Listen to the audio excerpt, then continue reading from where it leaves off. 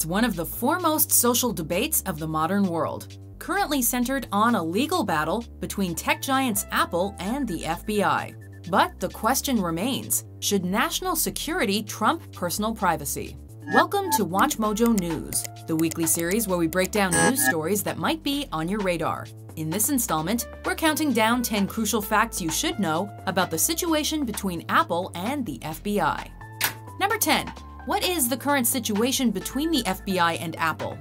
As part of the investigation into the San Bernardino terror attack that took place in late 2015, the FBI requested that Apple create software to enable authorities to unlock an iPhone belonging to one of the perpetrators of the massacre, Syed Rizwan Farook.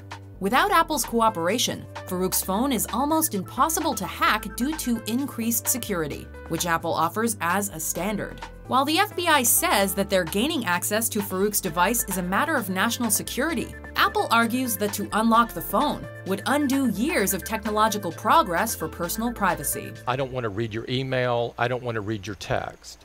This is not information that we need to know, that we want to know, that we should know. Number 9. What instigated the FBI's demand?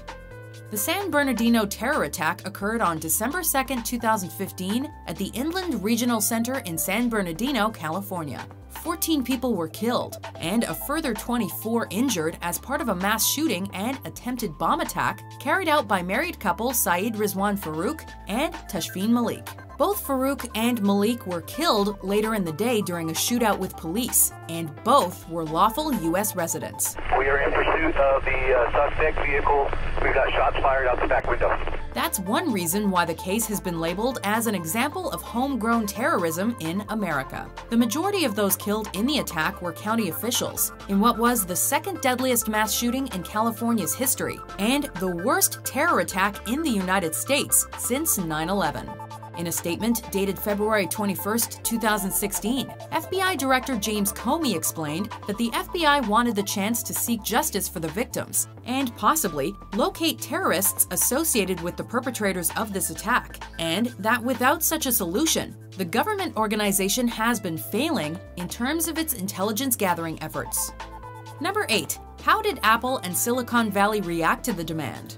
Apple opposed the order to override security on Farook's phone and received backing from some of the tech world's most influential names. For CEO Tim Cook, the FBI is asking Apple to, quote, undermine decades of security advancements. Cook says in an open letter, quote, in the wrong hands, this software, which does not exist today, would have the potential to unlock any iPhone in someone's physical possession, before suggesting that the FBI is trying to force, quote, a backdoor to the iPhone. You can't have a backdoor that's only for the good guys. That any backdoor is something that bad guys can exploit. The worry is that if Apple decrypts one phone, that will weaken the legitimacy of security on all devices, and potentially the internet as a whole. For Google CEO Sundar Pichai, the move, quote, could be a troubling precedent, while Facebook and Twitter have also supported Apple's stance. Number 7. What does the FBI want from Apple? The FBI is not simply ordering Apple to unlock Farook's device. They're requesting that Apple make it easier for authorities to hack the phone themselves with the development of a new version of their iOS operating system that's free of certain security protections. This is an extension of an even bigger issue that's cropped up between the FBI and Apple over the previous couple of years, where the FBI requested that the tech company build a backdoor into the software of all iPhones that would allow the government to access data on any device they wish, regardless of whether or not that data was encrypted. Apple altered its software in 2014, shortly after the much-publicized celebrity photo hack. Agents will be interviewing the alleged victims and will likely be in touch with Apple. And the revelations brought forth by whistleblower Edward Snowden to ensure that they couldn't gain access to sensitive customer data. I would return home tomorrow as long as the government was prepared to be reasonable and protect the interests of our rights in society. But the FBI is trying to exploit a loophole that Apple left open. It says that Apple cannot unlock the phone or decrypt the data without user approval, but nowhere does it say that the government can't do it. Should Apple comply with the Bureau and grant easier access, unlocking the device would remain a task for the FBI to carry out. And, depending upon the strength of Farouk's basic password, decoding could still take years to complete. Now, one approach the FBI could take would be trying to unlock the phone using obvious passwords like 1234, 9999, and a favorite for ISIS, 1515. Number 6. What are the current security measures on iPhones? iPhone security altered drastically in 2014, as Apple made sure that all device data was encrypted by default, making it impossible for the company themselves to bypass customer passwords. Any device running iOS 8 software or later is subject to the same security feature that the FBI is trying to overcome. It has two main functions to protect against brute force attacks, the likes of which authorities are looking to mount. Firstly, there's an 80-millisecond time delay between any two password attempts, which may sound small, but it can make the decryption process significantly longer. Secondly, there's an auto-erase feature that activates after just 10 unsuccessful password attempts. Once it's enabled, device data becomes permanently inaccessible. It's a kind of a self-destruct security feature. Not to be confused with the self-destruct feature on your iPhone screen, which is to drop it once from literally any height. Number 5. How feasible are their demands?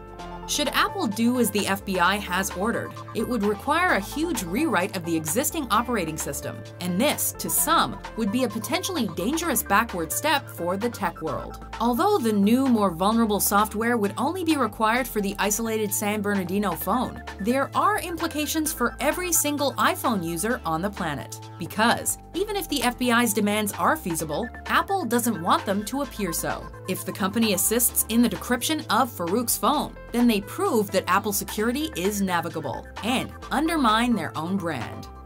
Number 4. What are the security ramifications?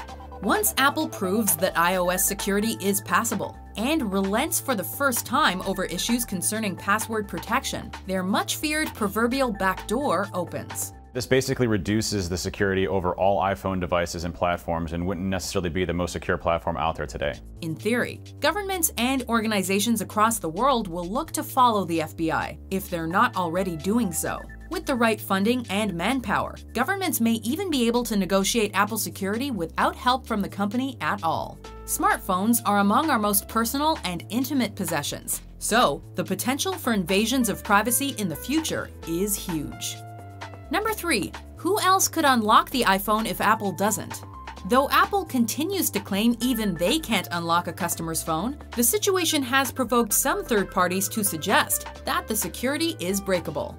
John McAfee, the antivirus software creator, is perhaps the most prominent voice casting Apple's security into doubt. Every software product with a backdoor was hacked within a few weeks of the backdoor being created. Although he agrees that Apple should not create a backdoor to be utilized by the government, McAfee said that he would decrypt the San Bernardino iPhone, quote, free of charge. I have offered to the FBI for free to take my team, take that one phone, take it apart, see what's in it, and give it to the FBI.